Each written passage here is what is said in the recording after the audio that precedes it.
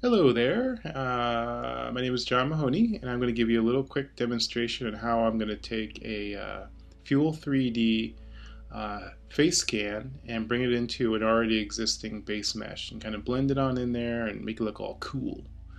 Alrighty, so first thing I'm going to do is import my OBJ file, which is the Fuel3D scan. I actually cleaned up the edges a little bit before this demo. I didn't want to bore you guys a little bit too much with the actual cleaning up. But once you have the edge of your face cleaned, you can just slide it right in there. And it's going to take a little bit of finagling, but once you get it into position, you're going to be almost good to go. Now sometimes I really cleaned it up. Sometimes if it's more messy, as long as the mesh overlaps, and then when you merge the layers, you're going to want to do this, which is to take the clay buildup and just fill in those gaps. And then once that's done, go to Geometry and do Dynamesh. And I put my Dynamesh resolution way high, 13,000, because I want to make sure I didn't lose any detail when I blasted it out. Make sure blur is set to 0. Click drag on the canvas, which ignites Dynamesh, and all the seams should be pretty much filled in. So now all I have to do is go back to those areas that I used the clay buildup and just use the smooth tool and blend it on back in. Takes a little while, but looks pretty damn good. And also I'm blending in the hairline as well.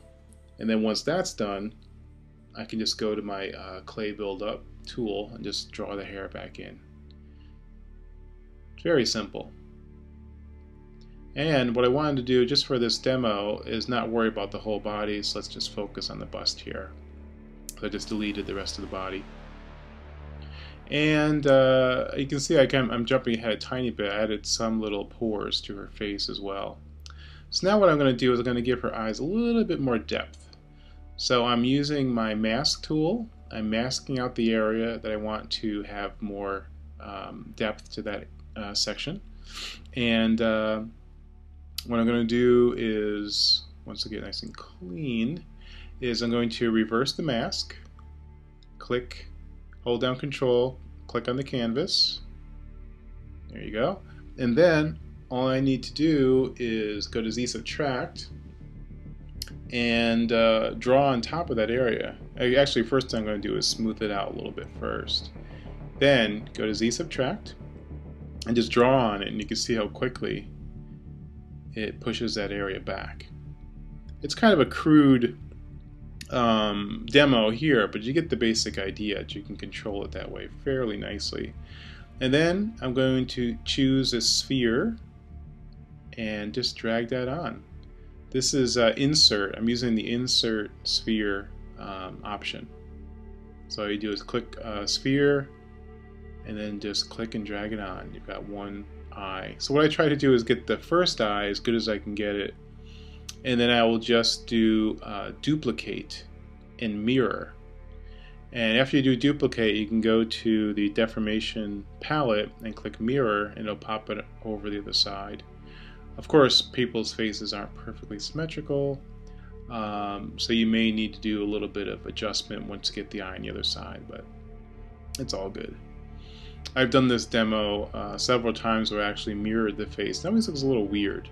So I'm going to leave her face slightly asymmetrical, which I think looks much more natural. And there we go, I got our second eye. So anyway, that was a very quick demo on how to add a face to an existing base mesh. And here is me goofing around a little bit with some painting.